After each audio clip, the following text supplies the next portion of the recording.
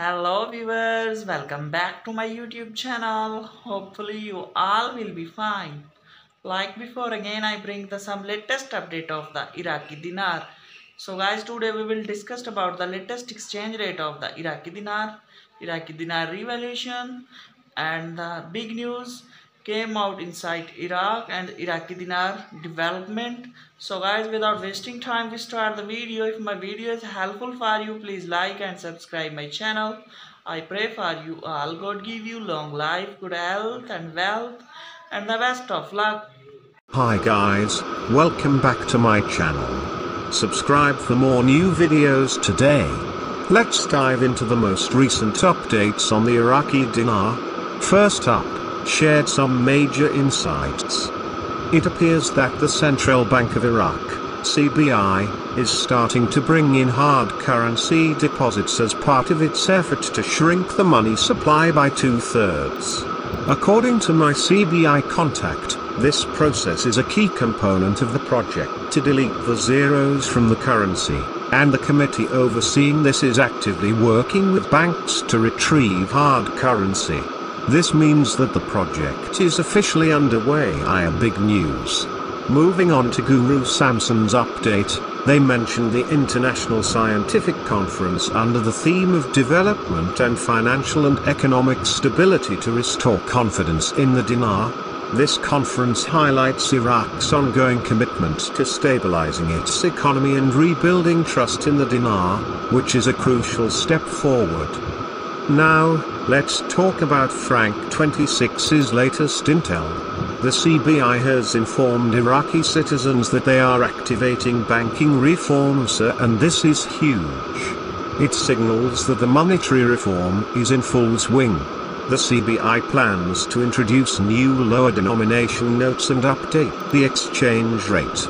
They're also going to roll out ATMs, giving citizens access to their new purchasing power. These steps, alongside the upcoming economic reforms, are going to create more jobs and bring about a real transformation in Iraq. Guru Magi via PDK chimed in with an update from the redemption and wealth management side. Their team is on standby, ready to go, though they're still awaiting the exact timing for when the next steps will occur.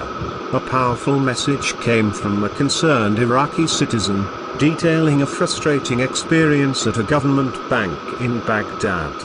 The citizen visited the bank to pay $78 for visa fees to an Asian country.